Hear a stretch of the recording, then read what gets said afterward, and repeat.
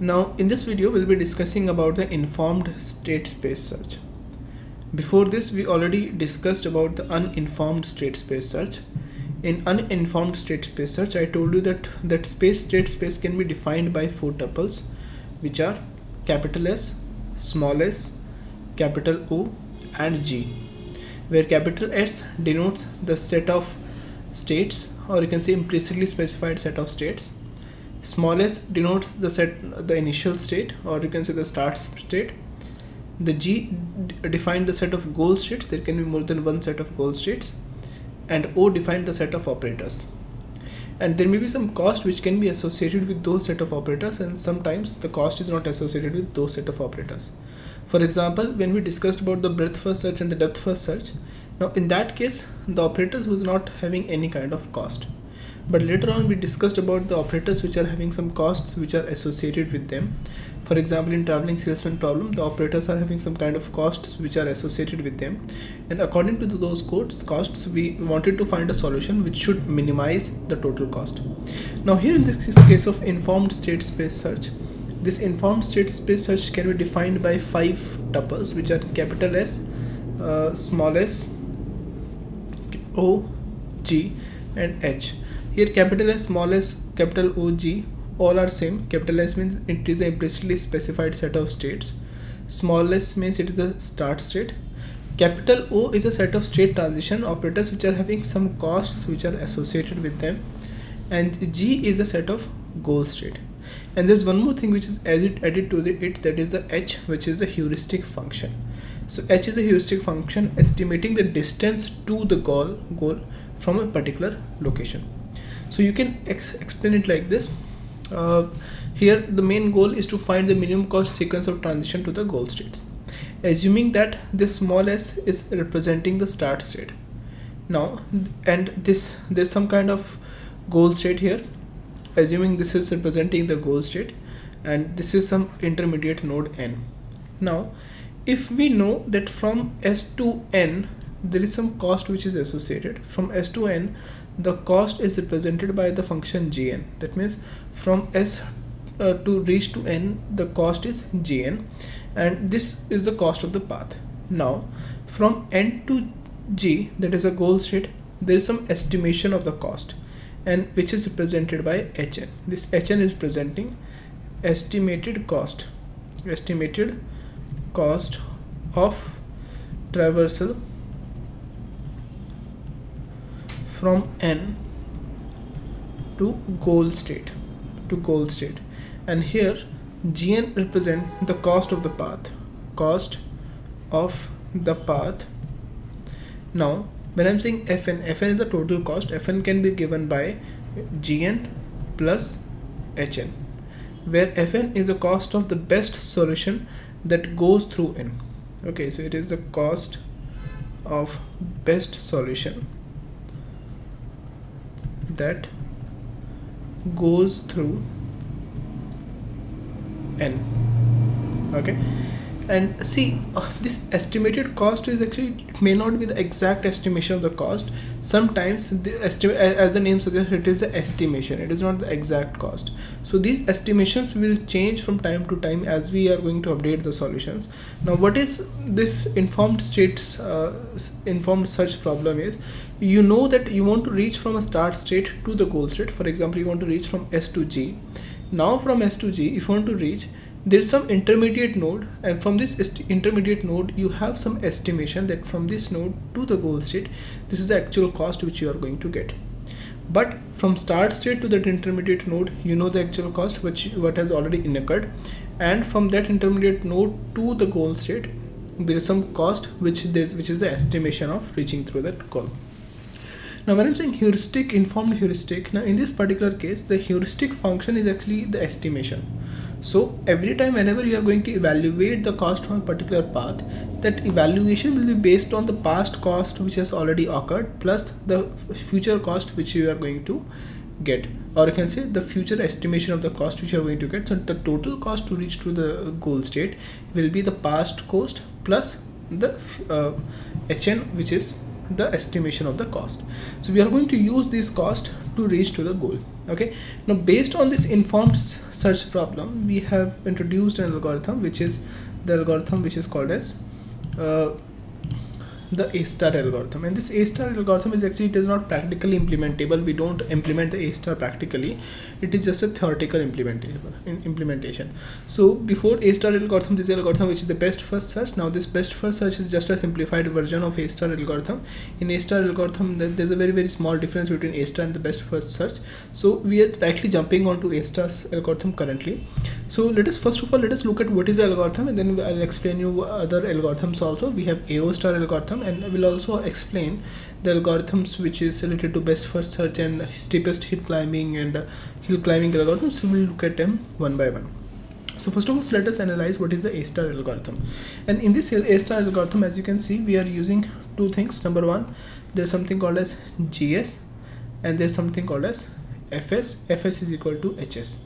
Now this HS means it is a heuristic function, as we specified already in the previous case, that there's a when you want to reach to the solution, then there's some estimated cost which you're going to incur. So this GS is representing the cost, the actual cost, and this HS, or you can say this GS, is the value of the state at a given point of time, will indicate the minimum cost path from the start state to that state. Okay, so as you can see, it is C. As I told you, the total function, the total cost will be equal to the GS plus HS, that is the already cost which has already occurred plus the estimated cost. Now here GS in this case is representing that what is the cost that has already occurred, which is the actual cost. So you can represent or write GS like this: the G value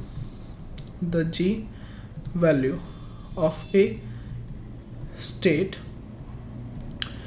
at a given time, at a given point of time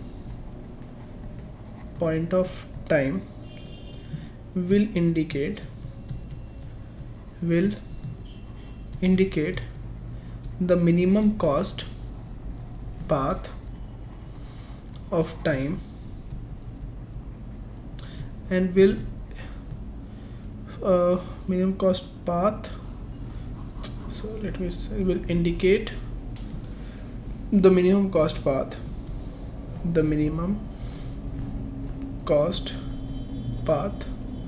from the start state to that particular state, Okay, so this is just an exact indication of the cost. Now here, as we already seen, we are maintaining a list which is open, we are maintaining a list which is closed. Open is which is going to contain the nodes which we are currently visiting, and closed is going to contain the nodes which we have already visited. A part of this, we are going to maintain the cost that has already occurred, as well as HS, which is the future cost, that is the estimation of the cost. Now then we are going to see, if open is equal to empty, that means if you have visited all the nodes and you cannot find the solution, then you have to terminate with failure, that you cannot find the solution and you have visited all the nodes. But if you are not failing, then select the minimum cost state n from open and save n in closed. Okay, that means you have to select the minimum cost state. Okay, and from n, whatever the states which are present in n, for example, if there's a state which is A is present with cost 12, which there's a state which is H is present with cost 13, there's a state which is O is present which is having the cost 9. Out of all the states which are present in open, select a state which is having the minimum cost and save that particular state into closed. Now if that state is a goal state, or if that state belongs to the goal state, then terminate with success and return fn. That means if you reached to a goal state from that state, then you just terminate and say we found success and we are returning. Okay, otherwise if that state is not a goal state, now for each successor m of n, so for this state, whatever the successors are, if those successors are not present in open or closed, then set gm is equal to gn plus c of nm. That means this gn is the cost of reaching that particular state n plus the cost of from n to m. That means if, for example, if there's a state which is n, this is the start state, this is n, and these are the successors of n, which is m1, m2, m3. Now you already know from s to n, you already occurred a cost n, and you know from n to m the cost is represented by cost of nm. From n to reaching m the cost is nm.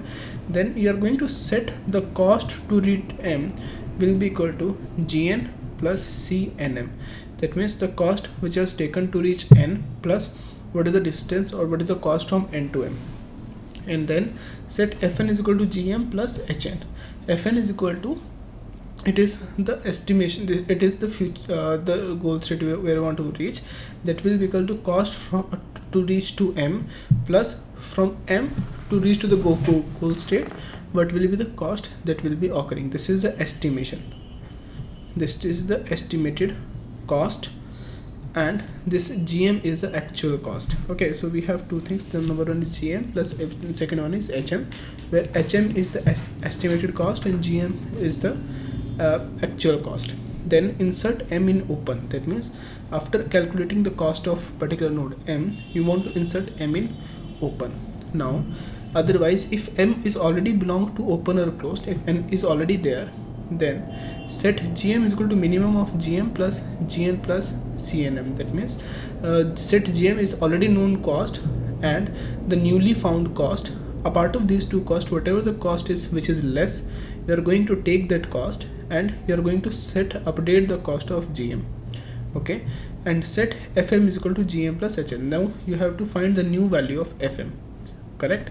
Now if fm has decreased and m belong to closed, then move m to open. That means if the newly found cost is less than the already found cost, then move m to open and go to step 2 and loop it. Okay, this is how this algorithm is working.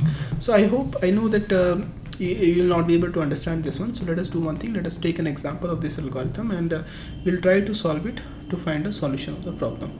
Okay, so let us move on to that and let us take an example and apply this particular algorithm on that example.